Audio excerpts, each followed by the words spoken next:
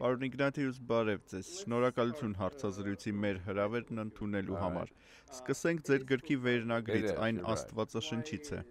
Well, I like the phrasing. I try to say in the book that I've learned a lot in my long life, but Այո, գրքում փորձեցի ասել, որ իմ երկար կյանքի ընթացքում շատ բան եմ սովորել, սակայն կա շատ բան, որ չգիտեմ։ Պետք է միշտ սովորես, երբեք չես կարող ամեն ինչ իմանալ։ never know everything. Ինչով եք ոգեշնչվել գիրքը գրելիս։ Well, when I was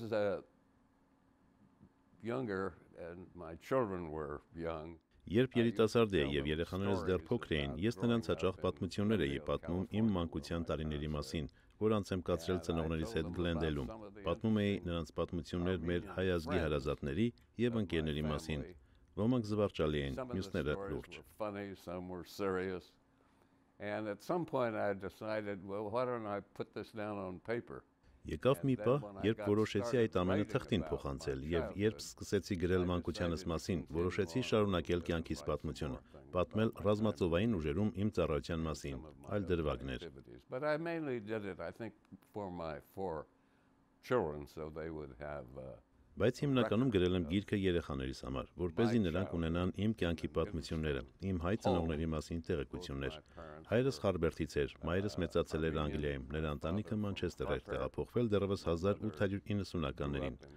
Այնուհետև 1911-ին տեղափոխվել էին Կալիֆոռնիա, անշարժ գույք գնել Գլենդելում, որը մայրս ավելի ուշ անվանում էր Արևմտյան Երևան, տեղի մեծ հայ համայնքի պատճառով։ Բայց որքան ես եմ հիշում, մենք Գլենդելի առաջին հայերն էինք, մորս հոր մասին է խոսքը։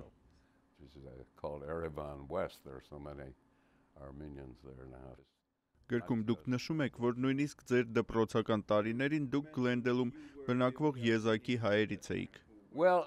there were more who came, but when I was at Hoover High School,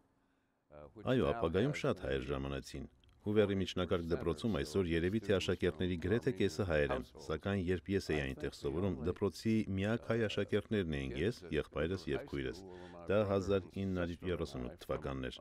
Շատ բան է փոխվել այն օրից։ Տարիներ անց, երբ այցելեցի այդ դպրոցը, նկատեցի փոփոխությունները։ Դուք ասացիք գիրքը ձեր ընտանիքին է նվիրված։ Իսկ ինչ է ձեզ համար ընտանիքը։ Well, the family means everything to me. I think Ընտանիքն ամեն ինչ է ինձ համար, եւ տիկինս, ով մահացել է այս տարվա սկզբին, հետս կհամաձայներ։ Կարծում եմ ընտանիքը մեր կյանքի կարևորագույն բանն է։ Խոսքս ընտանիքի լայն գաղափարի մասին է, պապիկներ, տատիկներ, քեռիներ։ Մենք շատ մեծ եւ մոտ ընտանիք էինք։ My uncles and so forth. We were a very large and close family. And I always think of the family is the basic Ու ես ընտանիքը միշտ դիտարկել եմ որպես համայնքի հիմնասյուն։ Հաստատվում է ընտանիք, այնուհետև համայնք եւ այսպես է կառուցվում ազգը, որը միավորված է միասնական գաղափարներով։ Ամեն ինչ ընտանիքից է սկսվում։ A nation that's bound together by commonly held ideals. But it all starts with the family. My wife was a New Englander. Կինս Նյու Ինգլանդից էր, նա սիրող մայր էր, սակայն շատ խիստ էր դաստիարակում երեխաներին։ Նրանք պետք է միասին սեղանի շուրջ նստեին ճաշելու, պետք է ժամանակին տնային աշխատանքները կատարեին։ Անշուշտ կարող էին հեռուստացույց դիտել, սակայն միայն դասերը ավարտելուց հետո։ Նա փայլուն մարդիկ է դաստիարակել եւ այսօր մեր երեխաներից յուրաքանչյուրը իր ոլորտում մեծ հաջողությունների է հասել։ Profited from it, I think. They each followed interesting careers and are doing, worthwhile things today. Չենք կարող շրջանցել ձեր աշխատանքի մասին հարցը։ Դուք շատ բարձր աստիճանի զինվորական եք եղել։ Այդ տարիներից կպատմեք։ Well, I wanted to someday be part of the government. I felt public service was a privilege. Մի շրջանում ես որոշեցի դառնալ կառավարության մաս եւ իմ ծառայությունը մեծ պատիվ էր։ Ամերիկան ինձ եւ ընտանիքիս հետ շատ լավ է վարվել եւ ինձ համար պետությանը ծառայելու գաղափարը կարեւոր էր։ Անշուշտ բարդ էր, քանի որ ամբողջ օրը աշխատանքի էի։ Ես հաճախ աշխատանքի էի գնում շատ վաղ, երբ երեխաները դեռ քնած էին, իսկ վերադառնում էի շատ ուշ, երբ նրանք արդեն նորից քնած էին։ Ուստի կինս երեխաներին մեծացնելու բոլոր պարտականությունները ինքնուրույն էր կատարում։ Իսկ կիրակի օրը ես ընտանիքի հետ էի անցկացնում։ That wasn't every night, but it was many nights. And I think in the 8 years that I served in the government. Այն 8 տարիների ընթացքում, որ ես պետական ծառայության եմ եղել, կարծում եմ մենք երբեք հյուր չենք գնացել եւ հյուր չենք ընդունել մեր տանը։ Պարզապես շաբաթը մեկ օր ընտանիքով էինք անցկացնում։ Առավոտյան միասին ընթրիք էինք վայելում, այնուհետև նստում մեքենան եւ ուղևորվում սրճարան, պաղպաղակուտելու։ Ու թեև շաբաթվա մյուս օրերը ես աշխատանքի էի, մենք ամուր ընտանիք էինք։ Ձեր հայրը շատ ակտիվ դեր էր խաղում հայ համայնքի կյանքում։ Իսկ ինչպես է ձեր կարծիքով Միացյալ Նահանգների հայ համայնքը վերափոխվել այս գրեթե 1 դարի ընթացքում։ Well, let me begin with my grandfather, Abedis Jamgochan. Թույլ տվեք երկու խոսք պատմեմ պապիս Ավետիս Ժամկոչյանի մասին։ Նրա ընտանիքը տուժել էր 1890-ականներին տեղի ունեցած Համիդյան կոտորածներից։ Նրանք Ագինում էին բնակվում ու նա այդ ժամանակ Խարբերդում Եփրատի քոլեջում ուսանող էր։ Նա լավ կրթություն էր ստացել, անգլերենը լավ էր տիրապետում, բազմաթիվ պոեմներ էր թարգմանում անգլերենից հայերեն, սակայն նաև ինքն էր ստեղծագործում։ Եվ իր սեփական պոեմներից մեկում նա օգտագործել էր ազատություն ու անկախություն բառերը, ինչի համար Օսմանյան կայսրության իշխանությունների հետ խնդիրներ էր ունեցել։ But he also wrote some poetry of his own that had words like freedom and liberty and so forth in it. And he got into some difficulty with the Ottoman officials. And his family were well off. They were distributing. Ու քանի որ նրանց ընտանիքը բավականին հարուստ էր, նրանք բամբակ էին ներմուծում Անգլիայից։ Ընտանիքը որոշեց պապիս Մանչեսթեր ուղարկել, որպես իրենց ընկերության ներկայացուցիչ այնտեղ։ Այսպես մայրս եւ քեռիս մեծացել էին Մանչեսթերում, որտեղ շուրջ 20 տարի էին անցկացրել, եւ պապս նույնիսկ Բրիտանիայի քաղաքացի էր դարձել։ The Ottoman Empire, but the cold weather and rainy weather of Manchester was Սակայն նրանց դուր չէր գալիս Մանչեսթերի ցուրտ եղանակն ու անձրևները, եւ երբ նրանք մի անգամ Կալիֆոռնիա այցելեցին, տեսան այնտեղի տակարևն ու նարնջի ծառերը, որոշեցին ընտանիքով մշտական բնակության տեղափոխվել այնտեղ, ինչն էլ իրականացրեցին 1911-ին։ My father came later in 1904 and his family were affected. Հայրս ավելի ուշ էր Միացյալ Նահանգներ տեղափոխվել։ Նրա ընտանիքը տուժել էր ցեղասպանությունից։ Նրա քույրերից մեկը զոհվել էր դեպի Սիրիա բռնագաղթելու ընթացքում, մյուսին հաջողվել էր փրկվել։ Ընտանիքում շրջանառվող պատմության համաձայն մի հորաքրոջս հաջողվել էր փրկվել այդ տեղահանման ընթացքում միայն այն պատճառով, որ ճանապարհի ամբողջ ընթացքում նա ամուր բռնել, գրկել էր Աստվածաշունչը, առանց այն ձեռքից բաց թողնելու։ Վերադառնալով մայրիկիս ընտանիքին ասեմ, որ պապս, ով Մանչեսթեր էր տեղափոխվել 1892-ին, մինչ Համիդյան կոտորածները, անշուշտ փրկվել էր, սակայն նրա եղբորն ու հորեղբորը սպանել էին։ Տատիս հորը նույնպես սպանել էին։ Վերադառնալով ԱՄՆ-ի հայ համայնքի վերափոխման հարցին,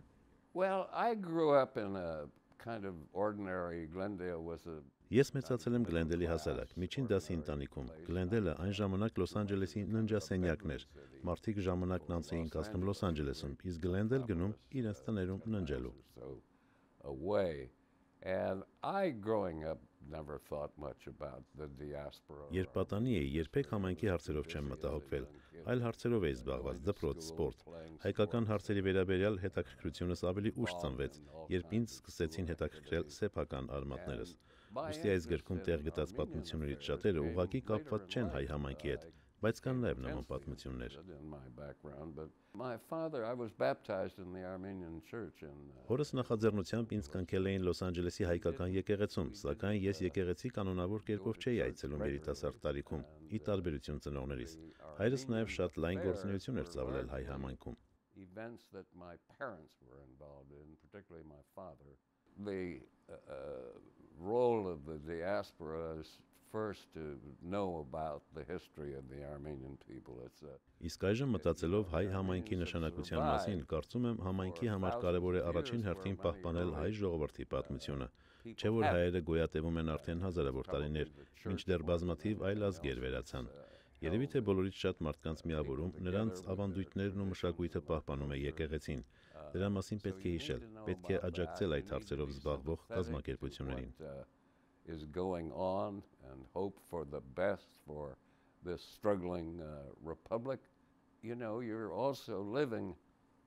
in another country, and your first allegiance, obviously, is I'm an American, but I'm an American with Armenian parents. Եվ անշուշտ սփյուռքը ապրելով այլ երկրում պետք է հաշվի առնի կարևոր հարց։ Քո նվիրվածությունն անշուշտ քո երկրինն է առաջին հերթին։ Ես ամերիկացի եմ, սակայն ես հայ ծնողների որդի ամերիկացի եմ, եւ ես ծառայել եմ իմ երկրին, Ամերիկայի Միացյալ Նահանգներին։ Սակայն իմ նախնիները, ինչպես եւ ամերիկացիների մեծ մասը, եկել են այլ վայրերից։ Մենք ներգաղթյալների ժողովուրդ ենք։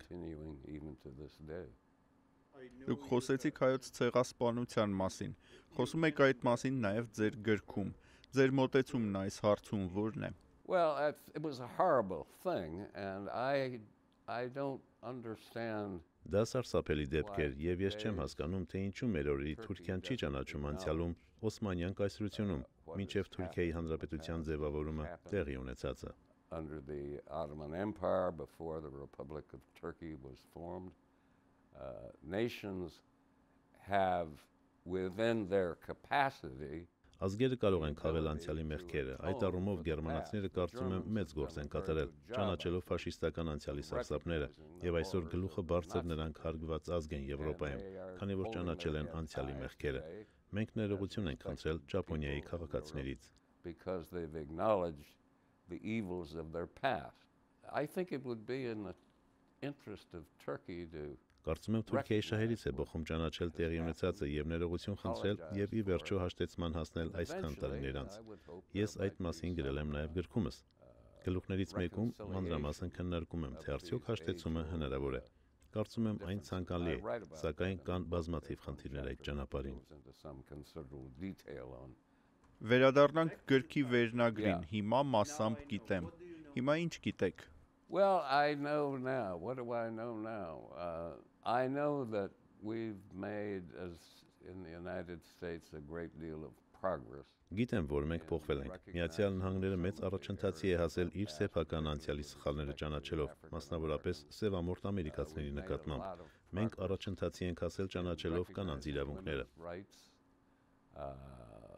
We've made great progress in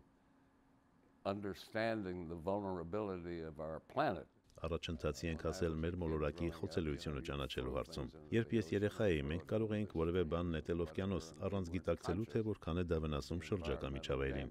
Սակայն նոր սերունդը մեծանում է, գիտակցելով շրջակա միջավայրի խոցելիությունը մարդկային գործողություններից։ Կինը շրջակա միջավայրի առաջին պաշտպաններից էր։ Նա մի քանի կանանց հետ հիմնադրել էր կազմակերպություն, որը քարոզում էր այսօր այդքան ժամանակակից դարձած աղբի վերամշակման գաղափարը։ We've got a long way to go still, but I've seen enormous progress in my. Մենք դեռ շատ ճանապարհ ունենք անցնելու, սակայն իմ կյանքի ընթացքում ես ականատեսն եմ եղել հսկայական առաջընթացի։ Իսկ այսօր ես տեսնում եմ նոր մարտահրավերներ, որոնք վերաբերում են իրական արհեստականից ու կեղծից տարբերելու կարևորությանը։ Something real, but in fact isn't, and discerning what is real from what is artificial and false. Ձեր գրքում բազմաթիվ հետաքրքիր պատմություններ եք ներկայացրել, դրանցից մի քանիսով կարող եք կիսվել նաև այստեղ։ Well, there are a lot of things in the book that from some of these interesting. Իրոք, գրքում բազմաթիվ հետաքրքիր պատմվածքներ կան, դրանցից ոմանք ընկերների, մյուսները ընտանիքի մասին են։ Նրանցից մեկը Թոմ Քալեջյանն է, ով ուներ շատ գեղեցիկ եւ մեծ գորգ, եւ այդ գորգը գտնվում էր Ֆիլադելֆիայի Ազատության զանգի տակ, եւ այդ գորգը հենց այդպես էլ անվանում էին՝ Ազատության զանգի գորգ։ Ազատության զանգը ԱՄՆ-ի անկախության խորհրդանիշն է։ Թոմը միշտ սիրում էր զվարճալի պատմվածքներ պատմել, որոնցից մի քանիսը ես գրքումս ներառել եմ։ That was one person.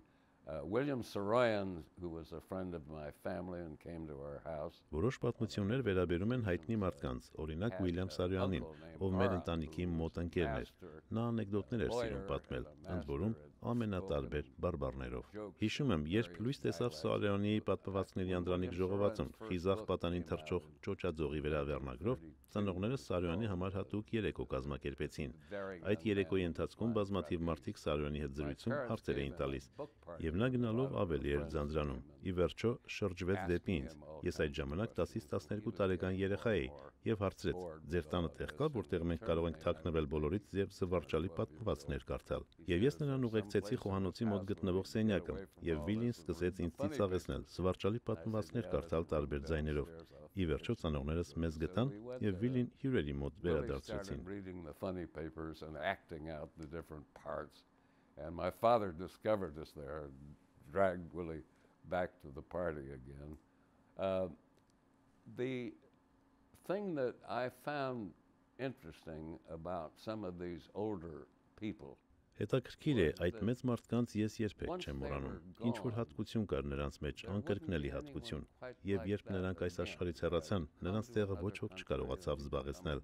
եւ այդ մեծահասակ մարդկանց հետ շփումից կարծես կլանում ես նրանց մասնիկը։ And some of these older people, there was a woman named Sultan Hatun, I remember. She couldn't speak English, but Հիշում եմ, կար մի ծերքին, անունը Սուլթան Խաթուն էր։ Նա անգլերեն ընդհանրապես չէր խոսում։ Մենք հաղորդակցվում էինք միայն ժպիտներով եւ գրկախառնվելով։ Նա սքանչելի կին էր, այն ինչ այսօր կանվանեինք անհետացող մարդկային տեսակ։ Նույնիսկ նրա երեխաները իր նման չէին։ Նա միշտ ոտքից գլուխ սև զգեստ էր կրում։ Նրա երեսին միշտ ջերմ ժպիտ էր, բայց աչքերում անվերջ տխրություն։ Նա ցեղասպանությունն էր վերապրել, ինչպես բազմաթիվ մարդիկ, բայց ինչպես շատ ուրիշները, դժվարանում էր խոսել դրա մասին։ Direct involvement of their families in the genocide and the difficulty of speaking about it. My parents never talked about any of this. Ծնողներս նույնպես ցեղասպանության մասին մեզ իրենց երեխաների հետ երբեք չեն խոսել։ Նրանց համար անչափ դժվար էր այդ թեման շոշափելը։ Այդ ամենը հասկանում ես միայն, երբ մեծանում ես։ So I felt that I had all of the privileges and advantages of a typical kid going to public school and Այսպես, ինձ բախտը ժպտացել է, ես վայելում էի բոլոր բարիքները, որը վայելում էր ցանկացած երեխա Գլենդելում, սակայն ինձ հաջողվել էր նաև հանդիպել ծնողներիս ընկերներին, որոնցից մի մասը Հայաստանից էին։ Փայլուն ռեժիսոր Ռուբեն Մամուլյանի ծնողները իմ ծնողների սերտ ընկերներն էին, եւ մենք շատ ժամանակ ենք անցկացրել միասին։ Ուստի ինձ հաջողվել էր շատ բան սովորել։ Որևէ բան կցանկանայիք ավելացնել, որի մասին միգուցե ես չհարցրեցի։ Well, I might mention that Երեխաներիս մասին եմ ցանկանում պատմել։ Դուստրս Սառան հայագիտության հետազոտության ազգային ընկերակցության տնօրենն է, եւ նա շատ ակտիվ գործունեություն է իրականացնում։ Ես հպարտ եմ նրա կատարած աշխատանքով։ Իմ մյուս դուստրը Էմին Նյու Հեմփշիրում դատավոր է։ Նա որպես դատավոր նաև իրականացրել է իմ որդի Դեյվիդի մեծ աղջկա հարսանիքի արարողությունը։ She married my son's David's oldest daughter just a couple of months ago in a civil wedding held in David's house here in Washington. Both my sons, David and his younger brother Adi, are prominent journalists. Իմ երկու որդիները Դեյվիդը եւ նրա փոքր եղբայրը հայտնի լրագրողներ են։ Նրանք փայլուն բաների են հասել եւ ես հպարտ եմ նրանցով։ Կարծում եմ կառավարությունում իմ աշխատանքը օգտակար էր նաև նրանց համար։ Նրանք հասկացան, որ կյանքում կան ավելի կարևոր բաներ, քան գումար վաստակելը։ Անհրաժեշտ է աշխարհում փորձել դրական բաներ անել եւ արժանի գործերումներ գրավել։ Ուստի կարծում եմ, ունենալով փոքր տարիքում կառավարության համար աշխատող իրենց հոր օրինակը, երեխաներս գիտակցել են, որ գործարարությունից բացի կան ավելի կարևոր գործեր։ From growing up in a household that valued these things, but also being close to activities in the government to see that,